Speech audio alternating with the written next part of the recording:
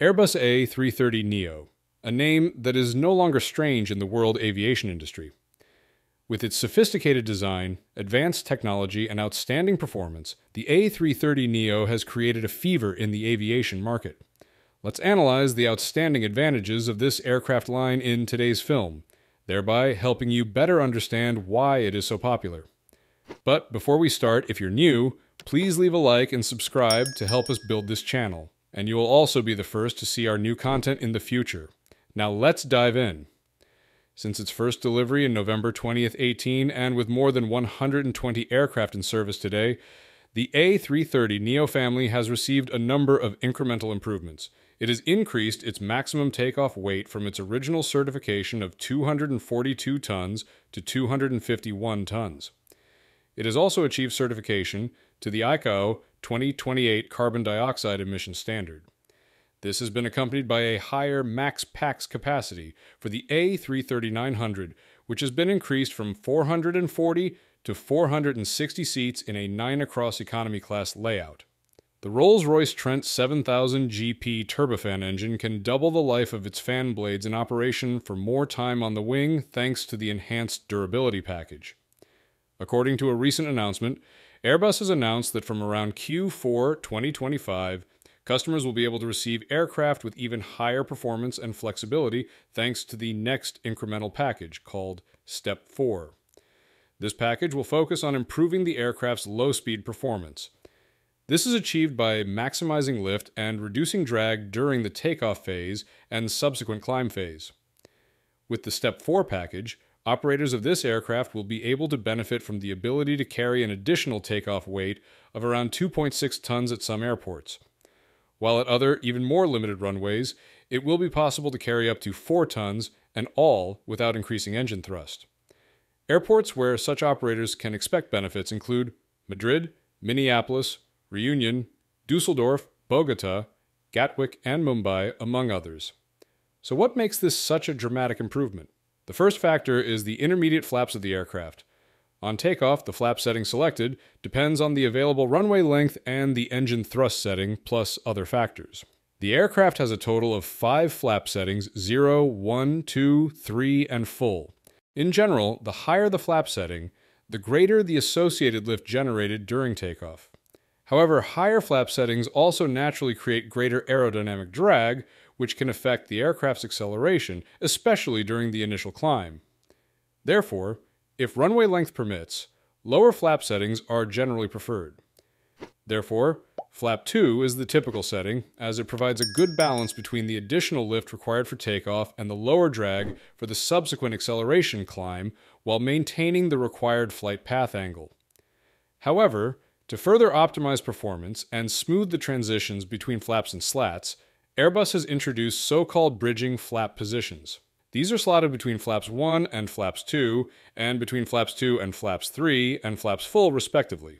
The second improvement is the implementation of a faster landing gear and landing door retract sequence. It should be noted that the enhanced takeoff configurations are combined with another drag reduction measure that reduces the climb time of the first segment. This reduction is achieved through 2 improvements: shortening the landing gear, retract time by approximately 0.8 seconds, and reducing the landing gear door opening and closing time by approximately 0.2 seconds.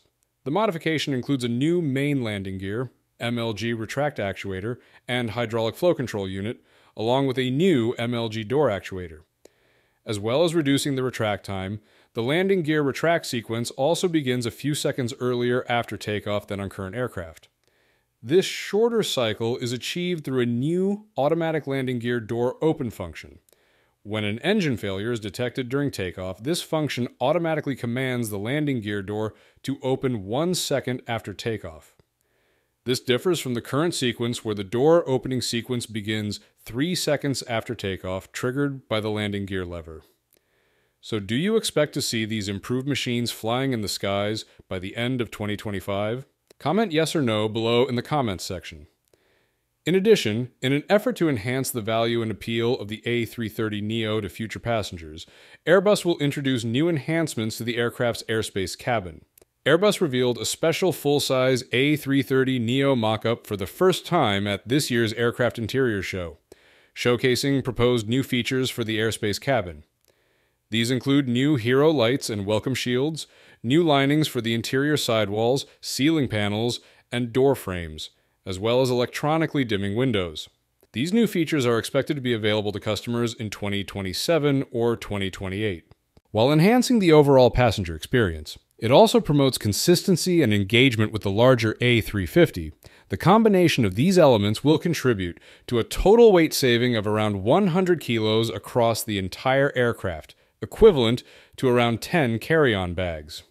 At door 2, there's the airspace welcome panel. This is the advanced ceiling lighting system with airspace patterning, which will be standard on all new A330neo aircraft delivered from Q1 2026. In addition, Airbus will offer the option for airlines to customize. Meanwhile, the new Airspace Hero Light will be introduced as a premium option for the A330neo in 2027.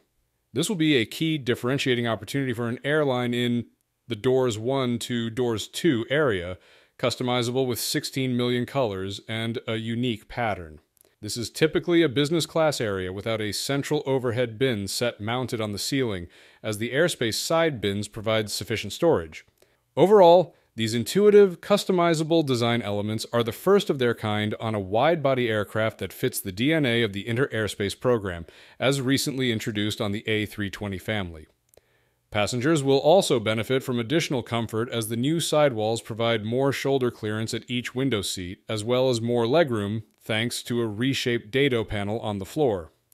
The new sidewall and dado panel industrial solution will save around 85 kilograms across the entire aircraft, according to Airbus engineering estimates. Meanwhile, the new ceiling panels are also lighter than the previous design, saving a further 10 kilograms across the entire cabin. Both the upgraded ceiling and sidewalls offer a smoother, more seamless appearance than the previous design and can also be retrofitted to the A330 family in service.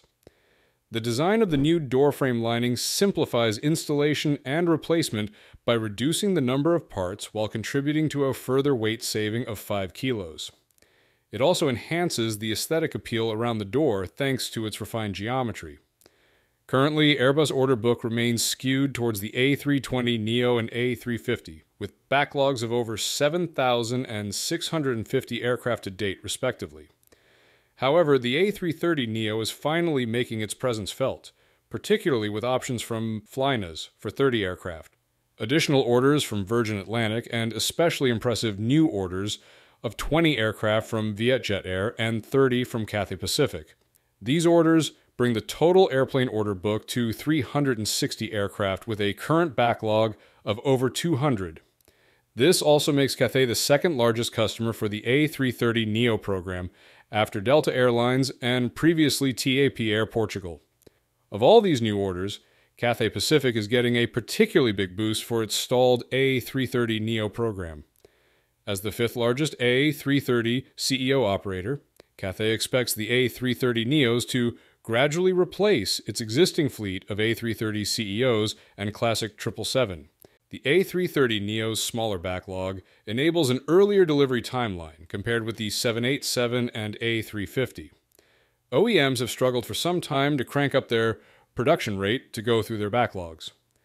The backlog, combined with Boeing's quality control concerns stemming from a series of recent failures, means that even if Boeing ramps up production to 10 a month, deliveries won't be until the end of the decade at the earliest.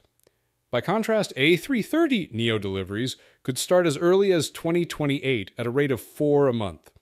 Looking at it from a long-term perspective, rather than just a replacement for the CEO version, the A330neo is seen as the ideal aircraft for operators looking to expand their networks and operations. Typical examples include TAP, Condor, Cebu Pacific, ITA Airways, and the new entrant Vietjet Air. None of these leading airlines has ever had a fleet of more than 10 A330 CEO aircraft. The introduction of the A330neo not only allows them to expand into the long-haul market, even for low-cost carriers, but also increases capacity on their core routes. It is evident that with continued upgrades, the aircraft is becoming a more competitive widebody. The payload, efficiency, and passenger comfort have increased in line with market demands and sustainability goals. Recent orders from major airlines indicate growing interest. Sooner or later, the A330neo will be a strong candidate for network expansion and replacement of aging fleets, especially as production outpaces competitors facing delays and challenges.